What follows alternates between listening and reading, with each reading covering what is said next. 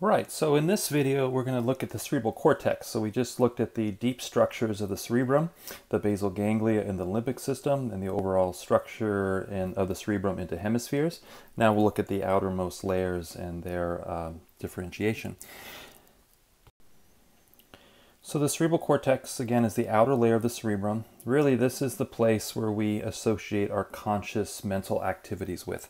So plays a key role in attention, perception, awareness, and thought, memory, language, consciousness. There are key sensory, motor, and association areas all throughout the cortex.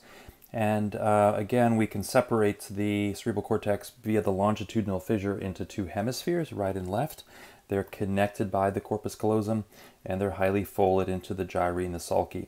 The average thickness of the cerebral cortex is only about 2 to 4 millimeters. So all of your conscious activities really occur in that 2 to 4 millimeter layer of cells.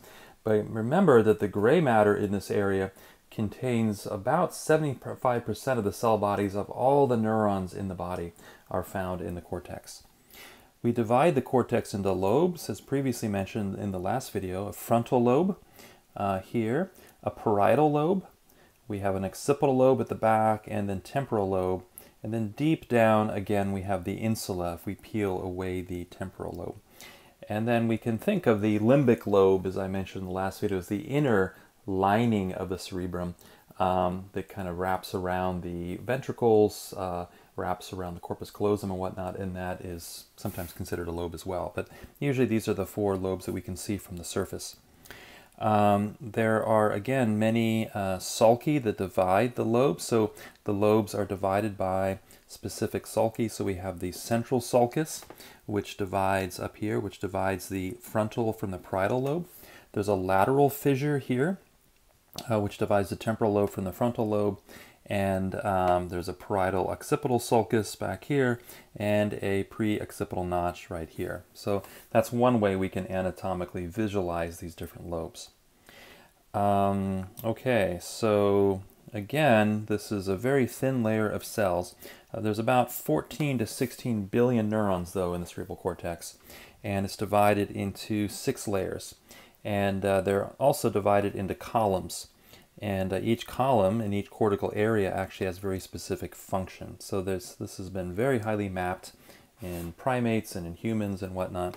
But here's an example of the different layers of the cerebral cortex. So the outermost layer here, I'll draw that in red right here, is actually going to be, we have pia mater, of course, right here.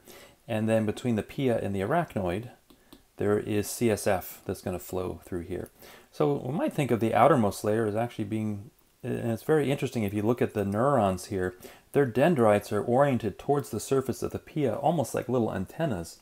And it's as if they're receiving impulses and information from the CSF, which is a very ancient view. In ancient Greece, for instance, it was thought that the brain matter itself wasn't the seat of consciousness, that the fluid, the cerebral spinal fluid, really was involved in where we receive our thoughts, and then the brain itself picks up that reception and carries it forward. So that's kind of interesting in just how these neurons are oriented. So we have all these neurons with their dendrites just hanging out there, just under the surface of the pia, and then they extend extensions down, they synapse onto other neurons, and we see in particular in the area that's going to be known as the motor cortex, which we'll look at here shortly. They're very large cells, they look pyramid shape, and they're called pyramidal cells. So this is where, when you hear things like the pyramidal tract and so forth, their cell bodies of that tract originate up here in the cerebral cortex, and then they send extensions down, and this is going to go down that internal capsule we talked about in the previous video, and then that'll interact with the basal ganglia, and then that'll go down to the brainstem, spinal cord, and out to the body. So this is a little drawing of those 6 layers here in the cerebrum. Now, importantly, remember the blood supply for the brain most of it comes from the circle of Willis, and that's where the vertebral and the internal carotid arteries meet. And then from the circle of Willis, there are 3 major branches: the anterior, middle, and posterior cerebral artery. And they each send blood to different areas of the brain. So if you look at the picture to the right here, the front part of the brain is perfused by the anterior cerebral artery. Now, unfortunately, and I'll show you in pictures coming up here, if you look on the, remember the median longitudinal, the longitudinal fissure separates the cerebrum into right and left hemispheres. If you cut the brain in half and look at the inside of the fissure, the anterior cerebral artery perfuses most of that area as well. Again, I'll show you a picture of that. That's important because the motor and sensory areas actually are also mapped on the inside area there. And so they're going to be influenced by anything that might obstruct blood flow to the anterior cerebral artery. In particular, the areas that map the face and the hands and whatnot are all perfused by the anterior cerebral artery. The middle cerebral artery perfuses this middle area here. And again, we'll see on the motor and sensory areas, which we can kind of represent here, that the areas representing the legs and torso and all that are perfused by the middle cerebral artery. And then the posterior cerebral artery perfuses the back of the brain and is part of the temporal lobe. And so occlusions to the posterior cerebral artery might result, for example, in visual deficits, because this area back here in the occipital lobe is your primary visual center. So this is, we'll see in the neurology section, with different strokes affecting different parts of the blood supply of the brain, we can get different loss of different neurological function. So again, we'll be coming back to that in just a moment. Okay, so let's start looking at the different lobes in the cortex. So the first one is going to be the frontal lobe, and that's the area just above the eyes, behind the forehead. And that is depicted in this particular picture in green. So that's actually everything is colored here is the frontal lobe. The prefrontal cortex is the front part of that, and that's depicted in green. And then we have different areas, so you see this big red band coming down through here. This is known as the primary motor cortex. And this is where we have cells, when they fire, they're going to, via the projections that go down to the brainstem and out to the spinal cord, they're going to regulate all the muscles in the body, specifically voluntary muscle control. So that's what the primary motor cortex does. There is what's called the premotor area right in front of it. And the premotor area, or supplementary motor cortex, we can think of that as a supplementary motor processing station that's going to help the primary motor cortex in its activity. And then there's a very specific area called the frontal eye fields that are going to regulate eye movement. And then finally, there's an area called the Broca's area, which is going to be involved in speech. So with Broca's area, this is what regulates the muscles of articulation. So if you have a lesion, again, maybe a blockage of blood supply to the Broca's area, then what would happen is you would tend to get problems in difficulty in enunciating speech. So you get what's called non-fluent aphasia. You know what you want to say, you have cognition of what you want to say, but you can't say it. The muscles just don't work. So that's what lesions to Broca's area does. If you look at the blood supply, again, we already saw the sagittal view from the outside. So the anterior cerebral artery kind of is what is perfusing the prefrontal area, and then the middle cerebral artery is perfusing some of the motor cortex.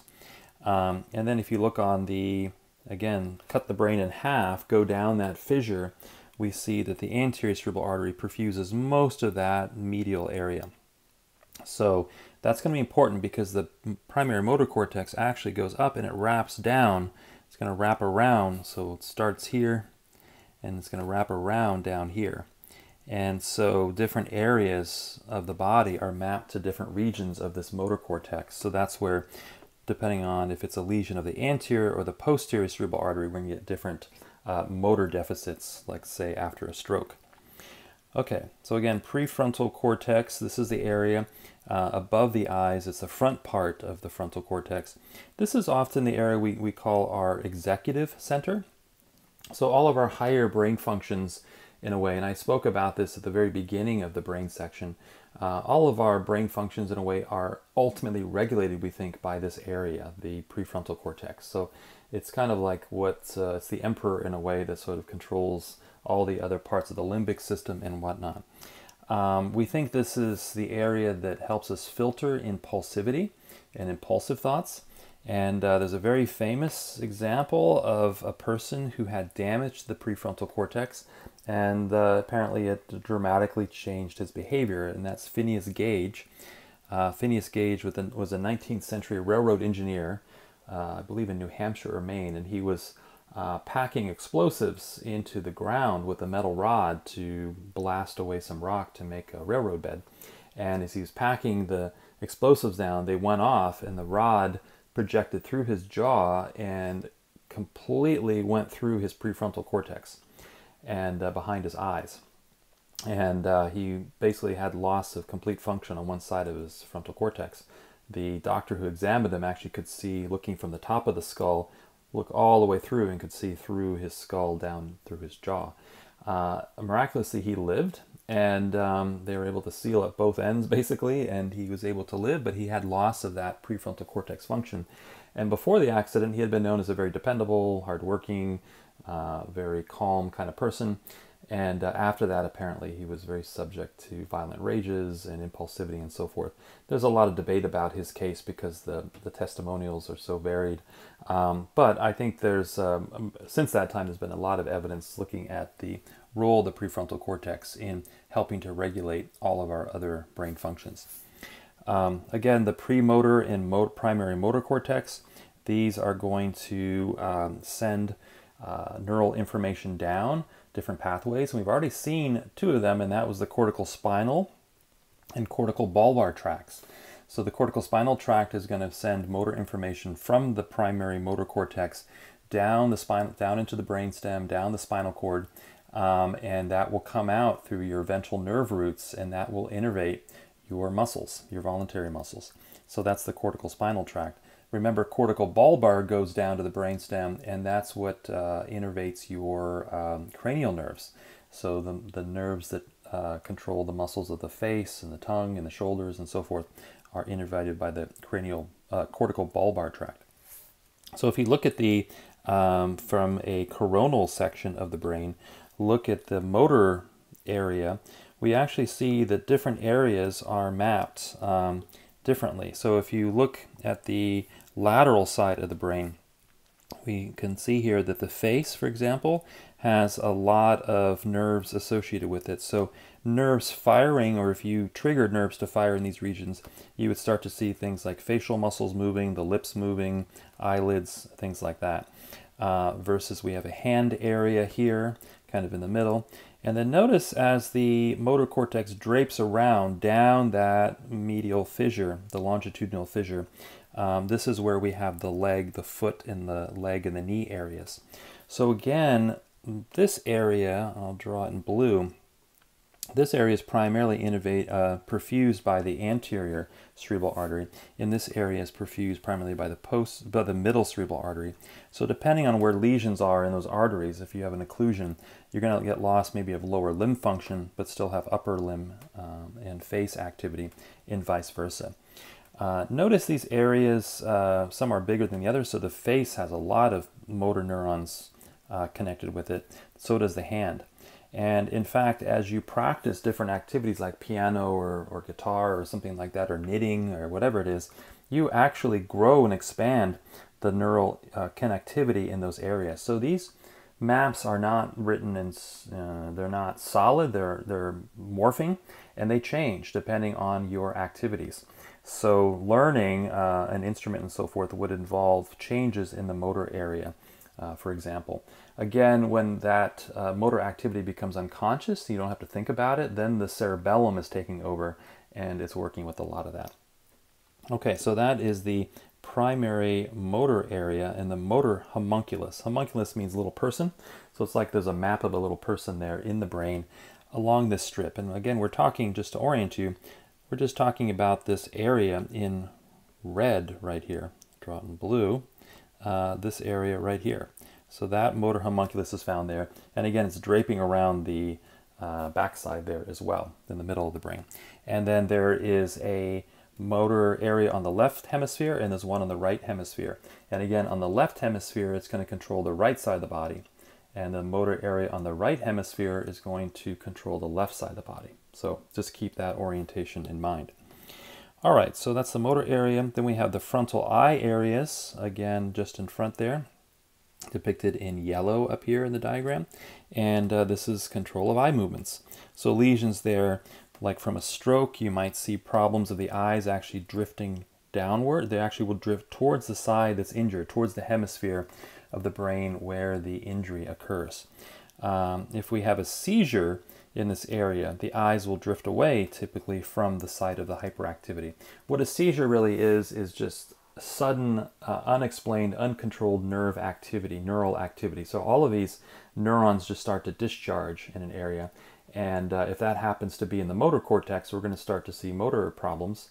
If it happens in the frontal eye areas, we tend to see the eyes drifting away from the hemisphere in which, if it's happening in the left hemisphere, the eyes would drift towards the right, away from the area where the seizure activity is happening.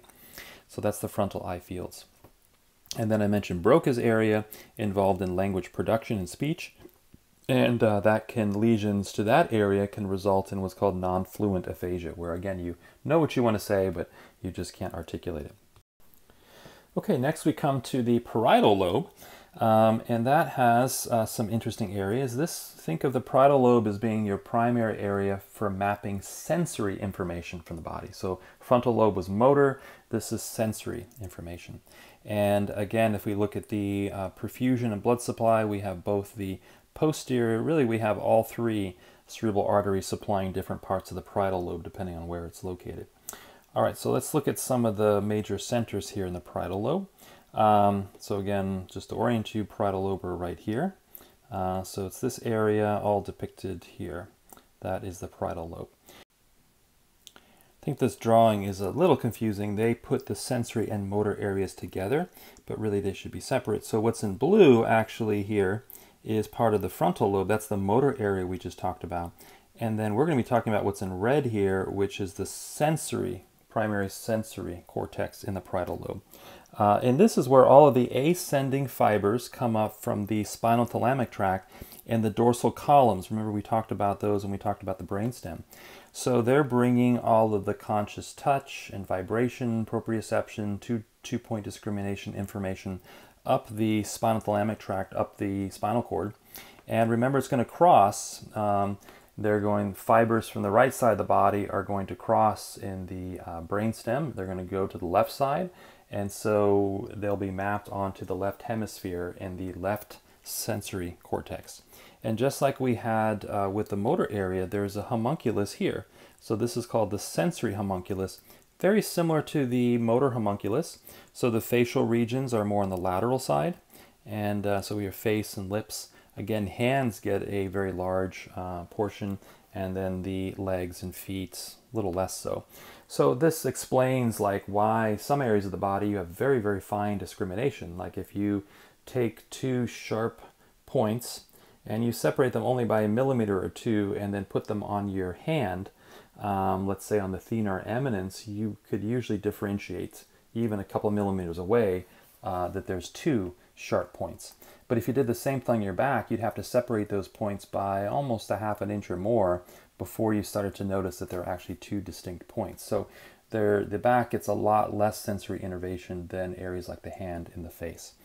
Again, this map is morphing, changing a bit. So depending on what kind of activities you use, if you really cultivate your touch and whatnot, then you can actually expand, let's say, the hand area and so forth. Okay, so that's the sensory homunculus. So this is probably the main thing the parietal lobe is known for. There are a number in the parietal lobe association areas as well, and they are going to associate, for example, visual information. And if you think back to one of our very first lectures on perception, I showed you the visual pathway where light comes into the retinas, that goes to the optic nerves. It crosses, the optic nerve crosses right by the thalamus. And then the neurons from the retina synapse onto a second order neurons in the thalamus, an area called the lateral geniculate nucleus, LGN. And then from the LGN, the neurons are projected back to the occipital cortex. And then from the occipital cortex, nerve pathways carry information up to the parietal lobe and the temporal lobe. In the parietal lobe, this information is associated with where and how something is happening. So this is one of the areas where we interpret visual information, is in the parietal lobe. So not just the occipital lobe, but we have the parietal lobe involved in visual association. There's also language processing, and it's also an important center for attention, cognitive attention and whatnot. So think of the parietal lobe as really the primary sensory cortex with its homunculus, and then the various association areas for speech, but also cognition. Next we come to the occipital lobe at the back of the brain, and this one's easier. This is your primary visual cortex, as I just talked about. So again, the information pathway is from your retinas. They cross at the optic chiasm, then they go to the lateral geniculate nucleus, LGN, in the thalamus, where they synapse onto other neurons, which then map the information back to the primary visual cortex. And so that's the main thing that occipital lobe is known for. Notice that the primary blood supply there is going to be the posterior cerebral artery. So posterior cerebral artery lesions would result in visual deficits. There's also some visual association areas, and we can get all sorts of problems with lesions here. Again, in vision, usually it's a loss of the visual field on either the right or the left side of the vertical midline. That's called homonymous hemianopsia. There's also visual agnosia. That's the inability to recognize objects. So you can see them, but you don't know what they are. And then alexia without agraphia is the inability to read with the ability to write. And so that also can result from lesions in the occipital lobe. There is something known as occipital epilepsy. Epilepsy is just a generalized name for seizure activity. So when there's excess neural activity in the occipital lobe, this is fairly rare, but one can get very distinct visual hallucinations. And that can be triggered by bright or flashing lights. And some might misdiagnose that as migraine. Migraine also affects the occipital lobe, but not the same way as an epilepsy.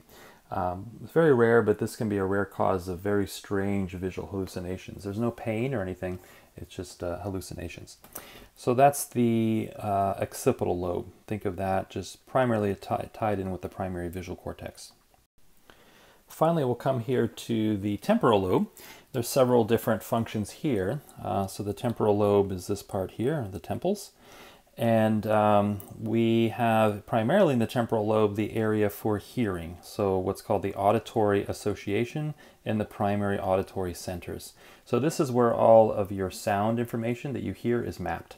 So the auditory pathway really starts with the cochlea in the ear. That's the structure in the inner ear which receives pressure waves from sound, converts that into nerve impulses, and then conveys that via cranial nerve number 8. Which then, remember, that is going to actually go back to the medulla, to cochlear nuclei there. And then from there, fibers will actually cross between the right and the left side of the body. And then that'll travel up its own pathway, lateral meniscus tract, and that'll synapse with another area in the thalamus called the medial geniculate nucleus. And then that's mapped into the primary auditory cortex. So complex pathway. Again, you don't need to memorize that, but know that auditory information goes to the brainstem, then goes up to the thalamus. Usually it's going to cross, so sound information coming in from the left side of the body. Left ear will cross over and be mapped into the right temporal lobe and vice versa. And so that's the auditory area, so primary and association area. Another big area in the temporal lobe, kind of extends into the parietal lobe a little bit, is what's called Wernicke's area. And that's depicted here. And Wernicke's is your language comprehension area. So people with deficits in Wernicke's area actually can speak. The Broca's area is fine. They have the motor muscles to move their tongue in their mouth and whatnot. But they actually, their speech has no meaning. So we often call that word salad. They just throw various words, dog, hat, I once on the mountain, all together in a sentence. And you're like, what are you talking about? So that's damage to Wernicke's area, and that's called fluent aphasia when that happens. So that's the Wernicke's area. Deep down in the temporal lobe, that's where we have the hippocampus. So we already talked about the hippocampus, and that's really where we're consolidating short-term into long-term memories. And then the memories are stored elsewhere. And that's a really fascinating subject, is how memory is stored in the body. We previously thought it was localized just in the hippocampus, And then some very famous experiments showed that actually memory is a global phenomenon throughout the brain, so memory is stored all throughout the brain. And now we're beginning to think that memory is actually a global body phenomena where memory can be stored in muscle. And that's this idea of muscle memory being triggered. If you get a massage or something, it should bring up a memory for you. So that's something that's still being explored. But the hippocampus we can think of as the main integrating area that's going to consolidate short into long-term memories. Clear evidence that hippocampal lesions and strokes and whatnot result in severe memory issues. There's something called the Papez circuit, which is really part of the limbic system, ties in with the brainstem. And this is used in the emotion and memory pathways. So hippocampus is involved in that. Okay. Also with the temporal lobe, there's we have the limbic system, which is on the deep side, the underside, and the amygdala was one of the aspects we saw there, and so that's also connected here with the temporal lobe. So lesions here in the amygdala in particular, interestingly, this is called Kluver-Bucy syndrome. And Kluver-Bucy, this was done, unfortunately, in primates where they lesioned off the amygdala, and they found several things. One is that people get what's called psychic blindness. They actually can't see clearly. I mean, what they're seeing, they actually forget, and they can't recognize anymore. They also have very severe personality changes, specifically abnormal docility, so very docile. They have hyperorality. They put everything into their mouth that's in sight. And then they're hypersexual, and they lose preference for what they're mating with. They'll mount, so when this was done in primates, they were mounting anything in the vicinity. So both the primate studies, but also histories of people with strokes in these areas have all sort of brought awareness of the importance of the amygdala in these deep temporal structures in emotional responses. So this is specifically Kluver-Bucy. And then finally, there's something known as temporal lobe epilepsy. So again, this would be abnormal seizure activity, abnormal neural activity in this region. And this is often associated with very vivid hallucinations. Sometimes people hear things, and this is actually a common originating point for more severe forms of epilepsy. So for example, grand mal seizures are where the entire brain starts to fire abnormally. And we'll look at all the different types of seizure types in the neurology section. But in particular, temporal lobe epilepsy has been sometimes associated with, there's some discussion in the neurology community looking again from a materialistic angle, saying that this is kind of our God center. When people say they hear the voice of God and they have all these impulses, a very interesting person we think who had temporal lobe epilepsy was Dostoevsky, the writer. And he talks about his experiences where out of the blue he'll hear these voices, he'll see these images, and they're often giving him different insights and inspiration, but they're sort of coming at him unwilled. And then he would just kind of note, he learned over the years to sort of work with them. And they were, again, often a source of inspiration for him. But many people who claim they hear the voice of God and so forth, the neurological community would say, well, you probably very well have temporal lobe epilepsy. And they could do different tests like ECG and whatnot, EEG, electroencephalogram, to measure your brain waves and to confirm that diagnosis. We'll look at the EEG here in the next few lectures. All right, so that's the major aspects of the temporal lobe. So just to kind of summarize, again, we can think of the cerebral cortex with sensory areas, motor areas, and then association areas. So let's just review again the sensory areas. So again, in the parietal lobe, we have the primary somatosensory cortex, and that is really the sensory input from all your receptors in your skin and skeletal muscles. And we have the sensory homunculus we already went through here, and really functions in the sensation of temperature, touch, pressure, vibration, pain, and proprioception. So that's the primary somatosensory cortex. Now the thalamus, remember, also receives sensory input. And we can think of the thalamus as more subconscious or visceral kind of sensations. So more dull pain, pain that's not easily localizable, general malaise, general sensations. Those are usually associated with thalamic or deep cortical structures where the sensory inputs are mapped onto.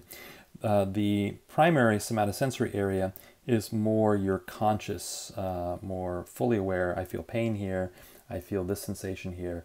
That's all coming from the somatosensory area.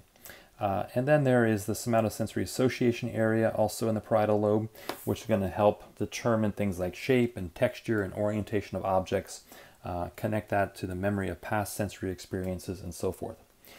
So that's one association area. Another one would be in the occipital lobe, your visual association area. And there is, again, two pathways, the so-called dorsal stream, which sends information up to the parietal lobe for further processing, and then the ventral stream, which sends it down to the temporal lobe for further processing. So we saw already with the parietal lobe the where and how circuits. In the temporal lobe, there's other sort of things that we can associate visual information with, in particular facial recognition. So this area is associated with facial recognition. So when you look at someone's face, you remember who they are.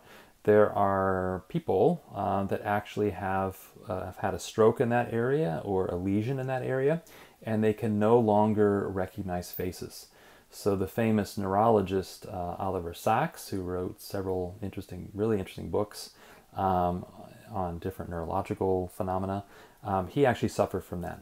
Prosopagnosia is what it's called, and so people can't actually recognize. He couldn't, when he would meet a friend, he didn't recognize that that face belonged to his friend, but he could tell from other features, the sound of the voice maybe, or some other body feature, that it was his friend. So very interesting phenomena, but that's due to lesions here in the temporal lobe. And then we have in the temporal lobe the primary auditory areas, and that's again receiving our hearing information and then associating that with the auditory association area. And that's going to analyze sound for recognition of tone, speech, and music, things like that. And then we mentioned Wernicke's area. This is primarily, it's in both hemispheres, but I should mention that Broca's and Wernicke's, for most right-handed people, and over 90% of individuals, actually, both right and left-handed, is found mostly in the left temporal lobe. And the Broca's would be in the left frontal lobe. Again, there's some overlap into the parietal lobe here as well. And this is where we interpret the meaning of speech and we recognize the meaning of spoken words. So damage to this area can result in that fluent aphasia, where people can speak, but their speech is meaningless. The right hemispheric Wernicke's area we think adds additional emotional content to what's heard, but the primary area is on the left. So think of left hemisphere is the primary area for Wernicke's area in most people. There's also an area I didn't talk about in the parietal lobe called the gustatory area. This is where we receive our taste information. So the taste buds and all their information is mapped into the parietal lobe. And then there is a primary olfactory area also in the temporal lobe on the medial side. This is part of the limbic system, remember. And that is what is helping us with our smell and to associate different smells with different memories, or at least to recognize maybe what a smell is. It's tied in via the limbic system to the prefrontal cortex and so forth. So there's another area called the orbital frontal cortex, which is our association area for odors. So again, it can get very detailed, but just kind of think about how each of these lobes has each specific sensory center and has very specific functions that it's participating in. Let's just quickly review all the primary motor areas we talked about. So we just looked at sensory. Again, our primary motor cortex is in the posterior part of the frontal lobe. So if you look down at this picture here, this sort of sagittal view, in the red we have the primary motor cortex, and then in the parietal lobe right next to it we have the primary somatosensory cortex. So they're right next to each other, and again each has its own homunculus. And the face and tongue and hand areas are more on the lateral side, and then the foot, knee, and thigh, hip areas are more on the medial side, and they wrap down via the longitudinal fissure. And remember, both the right primary motor and primary somatosensory area are either controlling or sensing the left side of the body and vice versa. And then we have the premotor cortex we saw in front of that. It's not depicted in the diagram, but that was right up here. And then the frontal eye field areas right here, which regulate your eye movement. And then Broca's speech area, which is primarily in the left hemisphere again, in about 97% of the population. And this is what controls the muscles of articulation. So lesions to Broca's area, again, result in non-fluent aphasia. Aphasia just means a speech deficit, so non-fluent, you can't speak. Okay, so that's some of the primary motor areas. Also the prefrontal cortex, which again, this is part of our executive brain, and it has a number of interconnections with the limbic system, the thalamus, all these different regions.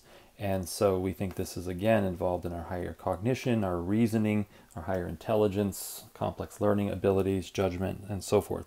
And the example of Phineas Gage, where we had the destruction of the prefrontal cortex and the dramatic change in behavior after that. Okay, so that's the prefrontal area. So that's the summary of some of the major motor areas in the brain. So notice that most of the hemisphere or the lobes are associated with sensory activities, but the motor activities are more localized to specific areas. So for the most part, the two hemispheres, left and right in the brain, are mostly similar, but there are very subtle anatomic and physiologic differences. We've already talked about Wernicke's area. About 2/3 of people have a Wernicke's area that's about 50% larger on the left than on the right. Remember that most people, 97%, have a Broca's area only on the left, etc. So you can see some different concentrations of neurons, different interconnectivity if you compare right and left hemispheres in people. In most people, and again, there's a lot of crossover here, the left hemisphere is associated with more our logical, analytical reasoning skills. So we might say that's more earth-based thinking. Our spoken and written language, the ability to understand things like sign language. Left brain injuries, again, Broca's, Wernicke's area, whatnot, result in the different aphasias. So that's left hemisphere, our more earth-based hemisphere. Right hemisphere, we associate that more with artistic, creative, fluid thinking. So that would be more maybe water, air, fire type of cognition. And that's musical, artistic awareness, spatial and pattern recognition, recognition of faces and emotional content of language. Again, that might involve the right Wernicke's area to some degree. Discrimination of different smells and taste, generating mental images, and so forth. So that's the right brain. Interestingly, people with damage to the right brain areas that correspond to Broca's and Wernicke's, that correspond to those areas that are on the left, actually speak in a monotonous tone. So it's like they can speak. They still have the left of Wernicke and Broca's area, but if you damage the right sides, they lose the emotional content and the ability to really put emotion in what they're saying. So that's some of the differences. There's considerable crossover, and so this is where this is a bit of a controversial thing now. We don't really say that it's that clear that the left side is just analytical, right side is just more the artistic, creative, because there's a lot of crossover. It seems that in females, interestingly, there's less lateralization. This seems to occur more in males. So it's unclear if there are social factors that regulate that this is not something hardwired in the nervous system, but it's something maybe that has to do with upbringing and so forth. But in general, we do tend to think of the left hemisphere as more the kind of earth-based thinking, right hemisphere is more the fluidic kind of associative thinking and so forth.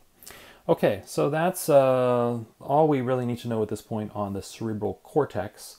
Again, be familiar with the different lobes, be familiar with the general structure of the cortex, the 6 layers of cells, understand the different motor and sensory areas, and then some of the different association areas that are correlated with that.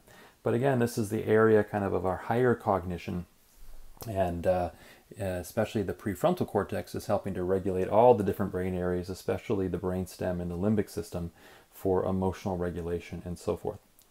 All right, so that wraps it up for the cerebral cortex.